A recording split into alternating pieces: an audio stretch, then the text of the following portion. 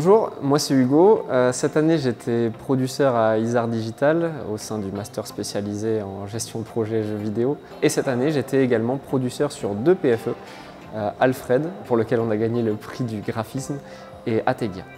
Salut, moi c'est Nicolas. J'ai été game artiste sur le projet A.L.F.R.E.D et j'ai fait 5 ans à A.L.F.R.E.D. Avant d'intégrer A.L.F.R.E.D Digital, j'ai fait une école de commerce et je me suis vite rendu compte que j'avais envie de travailler dans le secteur des jeux vidéo. Et ce qui me permettait d'y arriver le plus rapidement possible, c'était de devenir producteur. Alors j'ai toujours aimé dessiner et au lycée, j'ai découvert A.L.F.R.E.D Digital. Donc j'ai choisi cette école pour sa formation 2D et 3D, ce qui m'a permis de me spécialiser dans ces 2 domaines.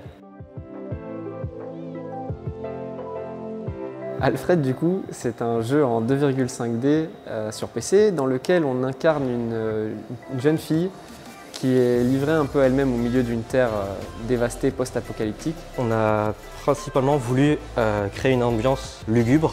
On s'est beaucoup inspiré de Little Nightmares et de Inside. Pour l'univers, on a également choisi de puiser nos inspirations chez 2 artistes qui s'appellent Piotr Jablonski et Simon Stalenhag, qui ont réussi à créer des univers à la fois fantastiques et effrayants.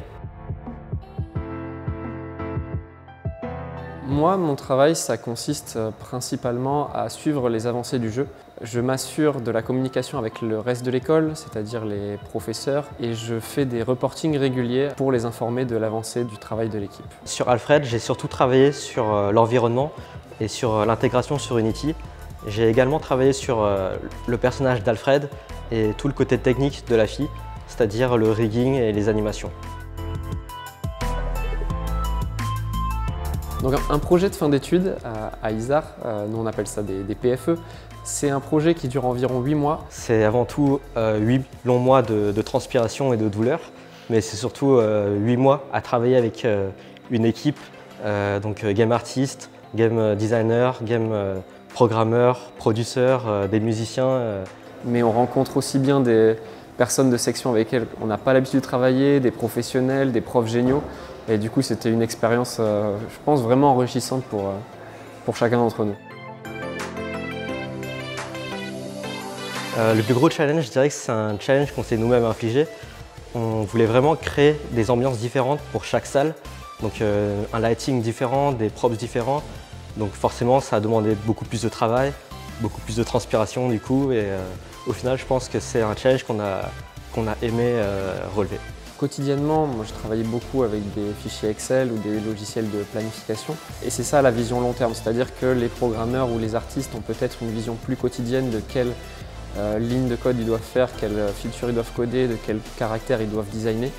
Le producteur est là pour leur rappeler que l'essentiel c'est qu'à la fin il y ait quelque chose qui sorte et que par conséquent certaines tâches sont plus prioritaires que d'autres. Pour finir l'année, à A.L.F.R.E.D Digital, on a une milestone jury. C'est un moment de l'année où les jeux sont finis et on les présente pour la première fois à un jury de professionnels du jeu vidéo. Donc parmi eux, Média Molécule, Dontnod, Amplitude. On a réussi à gagner le prix du graphisme. Même au-delà de ça, on a eu plein d'encouragements. Donc une journée super enrichissante pour nous et en plus couronnée de succès.